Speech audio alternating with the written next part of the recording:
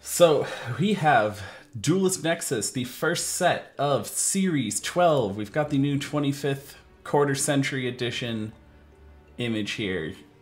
The green has changed to like more of a leek color, and the font is a lot more intense. We've got a couple of Synchron guys, new Quasar, Crimson Dragon, this crazy back row, another scrap iron card, Wheel Synchron. Light Machine Tuner Effect, level 5. The 5 is correct, I can see it right here. You can only use this card's name's 2 and 3 effects once per turn each. 1. If this card on the field as a synchro material is used, you can treat this card as a non-tuner monster. Cute. During your during your main phase, you can immediately after this effect resolves normal summon 1 level 4 or lower monster. You can also cannot special summon from the extra deck except synchro monsters. You can banish this card from your graveyard, then target one synchro monster you control, make it lose up to 4 levels. Next is Revolution Synchron. It's baby power tool. 900, 1400, little level 3 guy. You can only use this card's name's 1 effect once per turn. You can only use this card's name's 2 effect once per duel. So let's start with the hard once per turn effect. If you are synchro summoning a power tool synchro monster or a level 7 or 8 dragon synchro monster, you can use this card in your hand as a material. That's awesome. Once per duel, if this card is in your graveyard and you control a level 7 or higher synchro monster, you can send the top card of your deck to the graveyard, glow up bulb style. And if you do, special summon this card. And if you do that, this card's level becomes 1. This thing is just glow up bulb, like all over. If you control a level 7 or higher synchro monster, it's once per duel, it's mill a card, it's summon it back, it's a level 1 tuner. it's just glow up bulb. Everyone wants to know what this one is. Cosmic Quasar Dragon. It is a light dragon synchro, 12 stars, 4000 attack and defense, and it uses a tuner synchro and 2 or more non-tuner synchros, same as Quasar across the board.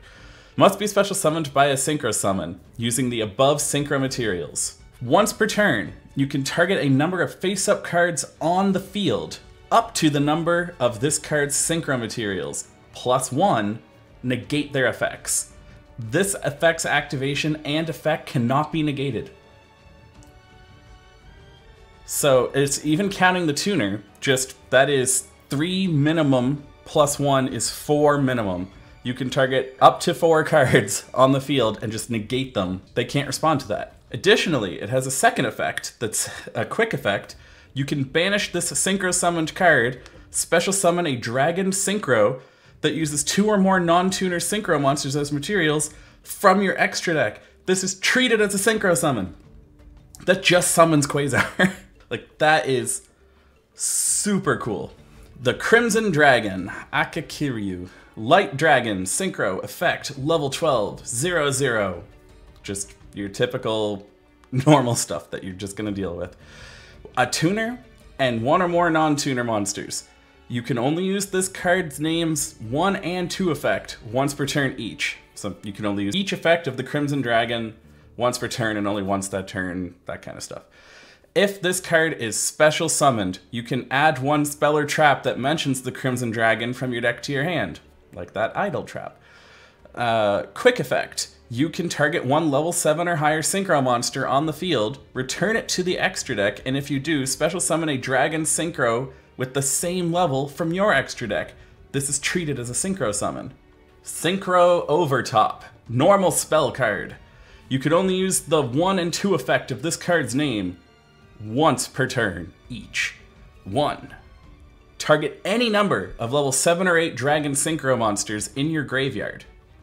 For the rest of this turn, you cannot special summon from the extra deck, except by synchro summon.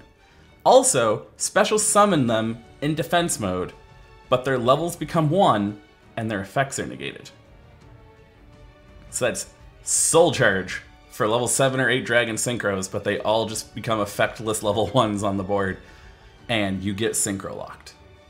That is just how you make Quasar anime style. It's really nice. 2. When a synchro monster you control is destroyed in battle, you can banish this card from your graveyard to special summon a Crimson Dragon from your extra deck, which again makes it one of those things that's searchable. Really nice. That is super cool. And we have a field spell card, Synchro World. Each time a monster is synchro summoned, place 2 signal counters on this card. Signal counters. You can remove signal counters from your field to activate one of the following effects. 4 or more. Just remove 4 signal counters to increase or decrease the level of a monster you control by 1. Remove 7 signal counters to special summon a tuner from your graveyard. Remove 10 signal counters to special summon the synchro monster from your graveyard. And you get 2 counters each time a monster is synchro summoned.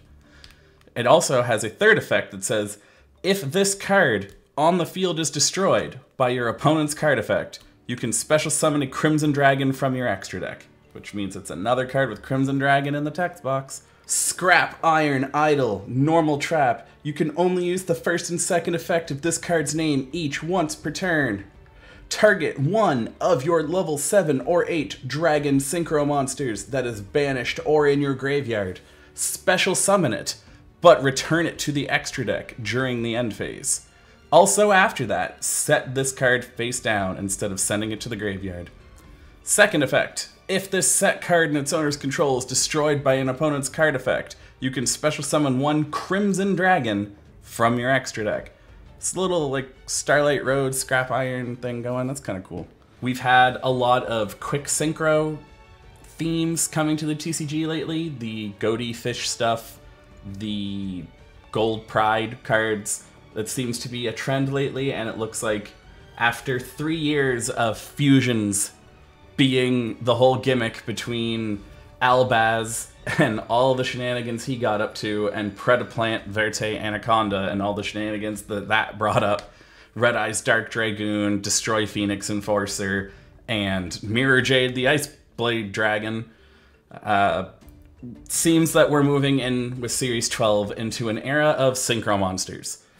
Whether or not there will still be a bunch of fusions in this set remains to be seen. It's obviously still a possibility. We've only got 5 out of 80 cards here. Was it 6, 7? Like, no, it's 1, 2, 3, 4, 5, 6, 7. Yeah, 7 out of 80 cards known.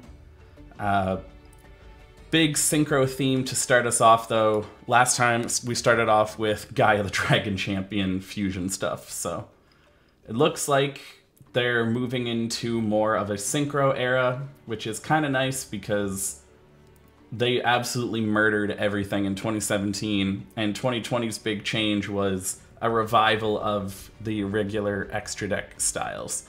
So who knows, maybe Series 13 will be more about Xyz monsters, but we won't know for 3 more years. For now, we're just going to enjoy the next 3 years of Series 12 with Duelist Nexus and a new Quasar Dragon, which is super cool.